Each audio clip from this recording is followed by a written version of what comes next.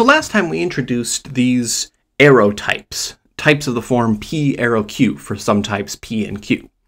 And we talked informally about what that means and how to interpret that logically. And we also played around a little bit in the computer formalism and saw how to actually write terms of these types. But now I want to cover arrow types in our third way of doing HoTT, namely the HoTT deductive system. So remember that whenever we wanted to introduce a new type in our deductive system, then we needed to give a bunch of rules saying how to work with that type and how to build terms of that type and how to use terms of that type and so on and so on. So let's go through that development for arrow types. So the formation rule is pretty simple. It says that if P is a type and Q is a type, then P arrow Q is a type. So note that I'm not just introducing one new type here, I'm introducing a whole bunch of new types. In fact, I'll be introducing infinitely many types, because I can combine any two types that I already have by using this arrow. Also note that I'm going to be writing the contexts this gamma entails throughout, because those are actually going to be relevant for this use. So there's the formation rule, asserting that this is a type. And then we have already seen our iteration rule, which tells us how to use things of this type, namely modus ponens. So modus ponens says that if I have something of type P arrow Q, and I have something of type P, then I can get something of type Q. And so I already started using this notation last time, that if F is my term of type P arrow Q, and P is my term of type P, that F applied to P, like this, is the resulting term of type Q that I get out of modus ponens. And you see variations on this, so you'll also see it written like this, or like this. So all of those, whenever I juxtapose F and P like that, it means apply F to P to get my term of type Q. And so this is usually not known as an iteration rule. This is more commonly called the application rule. So those are two important pieces of the puzzle, the formation rule and the iteration rule. But there's one I skipped over, namely the introduction rule, which is a formal rule specifying how to build terms of this new type I'm defining. And it turns out we don't actually have all the machinery we need to do that yet. So let me introduce a few new concepts. So remember that when we're in the deductive calculus, we work with contexts. So what a context is, it's a finite list of typed variable declarations, saying all the free variables I'm allowed to be using in my term. So it's something like x1 of type A1, x2 of type A2, etc. So some finite list of typed variable declarations. And these variables can be used to come up with terms in context. So if my context is x1 of type A1 all the way through xn of type an, then in particular, in that context, x2 is a term of type A2, and x1 is a term of type A1, and etc. So that's what the context is for, is to give me these typed variables that I can use in forming new terms. So if we want to be really precise, then we have to be a little bit more formal than saying a context is a finite list of typed variable declarations. If we're being formal, what we really say is that we have an empty context which contains no variables.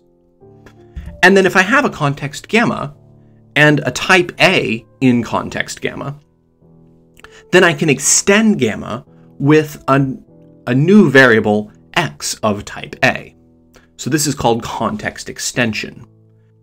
And I assume here that x is a fresh variable name, which means that gamma hasn't already declared a variable called x. And so if I have a context like x1 of type A1 through xn of type an, what this means is that in the empty context, A1 is a type, and then in the context consisting of just x1 of type A1, A2 is a type, and in the context of x1 of type A1 and x2 of type A2, A3 is a type, and so on, until I get to this point where I have all but the last variable, and then in that context, an is a type. And then that allows me that I can extend that context one more with xn of type an, and that gives me the context I have at the top here. So this is more formally what we mean by a finite list. And so this operation of context extension is going to be necessary in order to state the introduction rule for the arrow type. And this introduction rule is called lambda abstraction. So remember, this is an introduction rule. So I'm trying to say, how do you write a term of type p arrow q? Specifically in some context gamma. And so if I want to write a term of type p arrow q in context gamma, then I'm going to do what I did in Agda last time, is that I'm going to assume something of type p. So I have a variable, let's call it x of type p. And then using that, I write a term of type q. And so if I can do that, if I can write a term of type q, perhaps using my variable x of type p, then I can lambda abstract that away to get a term lambda x dot q, which is of type p arrow q. And so this is the lambda abstraction rule, which is used for introducing terms of this arrow type. So a couple things to note about this. First of all, the context is changing. So on the top of the rule, my context is gamma extended with a variable x of type p. And so I'm allowed to use that variable x inside of q. Whereas on the bottom, the term I get, lambda x dot q, is a term in context gamma. So the x goes away, it gets wrapped into this term. And then the other thing to note is that q can depend on x. So we've already seen examples of this. So remember my term id last time, which witnessed that p arrow p.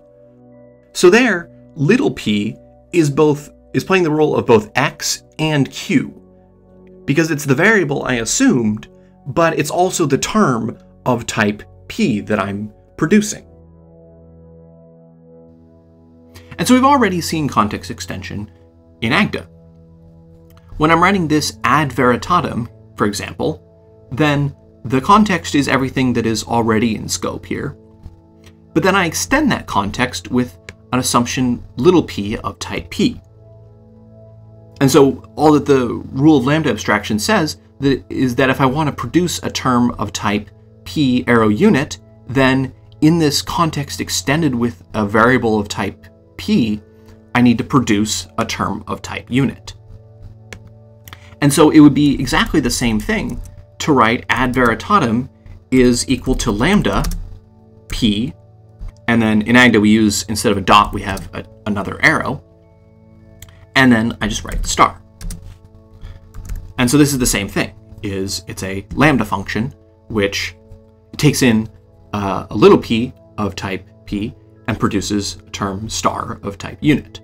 So this is the exact same thing as how I had it before.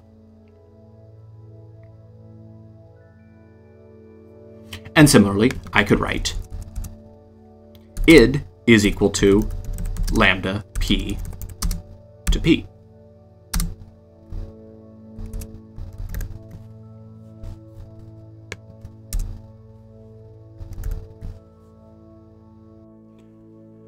So remember this type definition checklist, which says, if I want to introduce a new type, then here are all the rules that I need to provide. So for our arrow types, we've already talked about the formation rule of like how do you get the p arrow q type. And then we just covered the introduction rule, which was lambda abstraction. And then we just did the iteration rule, which is our modus ponens or application rule. The main thing that we have remaining to give is this computation rule. So remember, the computation rule gives judgmental equalities which specify how the iteration rule works. This is going to be our first example of a very common trend of having two different kinds of computation rules. And the computation rules for arrow types are very well known, and they're known as the beta rule and the eta rule. So what the beta rule does is it tells us what happens if we use our introduction rule, namely lambda abstraction, and then immediately use our iteration rule, application. So beta is what happens if I apply a lambda abstraction. So here's the beta law. It says that if I have a term little q of type big Q in the context gamma extended with x of type p, so remember this was the kind of thing that we needed in order to do a lambda abstraction, and then I also, in context gamma, I have a term little p of type p, then what happens if I lambda abstract this q to get lambda x dot q, so that's of type p arrow q, and then I immediately apply that to p? And so what the beta law says is that if I do that, then the term that I'm going to get is the same thing as q, where I've substituted little p in for all occurrences of x. So this idea of substituting is something you can kind of tediously define really carefully, and if I wanted to be fully formal, I would have to. But intuitively what it is I go through, and anywhere where I see the variable x, I just replace it with an instance of the term p. And so what beta is telling us is what does it mean to apply a lambda abstraction? And so beta is saying that if I apply a lambda abstraction to a term, then that's the same thing as substituting that term in for the variable. And so to see the beta rule in action, I'm going to use another example of the natural numbers.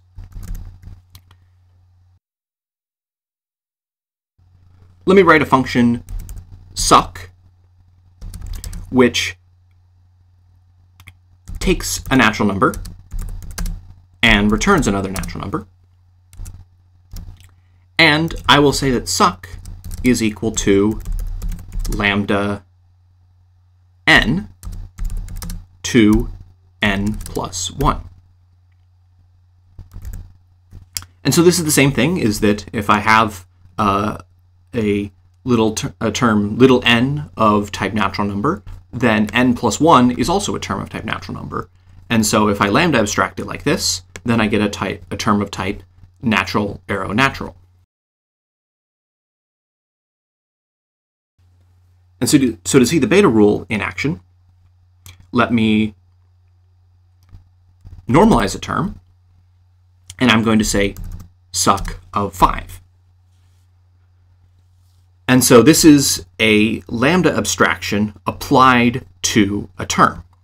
And so the beta rule says that in order to compute this, what I do is I take my term in the context and I replace the variable that I'm taking in with the thing that I'm applying this to. So in this case, I'm going to substitute this 5 in for n in the body of this function. And so this suck of 5 will compute to 5 plus 1 by the beta rule, and then we know 5 plus 1 is 6. So that's what the beta rule says, is that applying a lambda is substituting the argument into the body of the function. And then eta is kind of the opposite of beta. So beta says what happens if I apply a lambda abstraction. Eta says, what if I lambda abstract an application? So here's the eta law. Eta says that if in context gamma I have a term f of type p arrow q, then if I form the term lambda x dot f of x, so you can check through the abstraction and application rule to see that this is going to be a term of type p arrow q, and in fact it's going to be the same as f itself. So the eta law says that lambda x dot fx is the same thing as just f itself. So I encourage you to think a little bit more about what eta is saying, but intuitively what it's saying is that every term of type p arrow q, every function from p to q, is essentially a lambda. So going back to our checklist, we see that we have supplied our computation rules. Now, technically, I need congruence rules here that say that judgmentally equal terms of type P arrow Q behave the same way, and that if I replace things with judgmentally equal things in my lambda abstraction in my application rule, that I'm going to get judgmentally equal results. But I'll leave those for you to ponder. And so that's all I'm going to say this time about arrow types. We're going to be seeing tons and tons of arrow types throughout. They really form the core of doing constructive logic in type theory. So even if they don't 100% make sense at this point, you will get plenty more exercise with them. But let's go ahead and move on to another thing.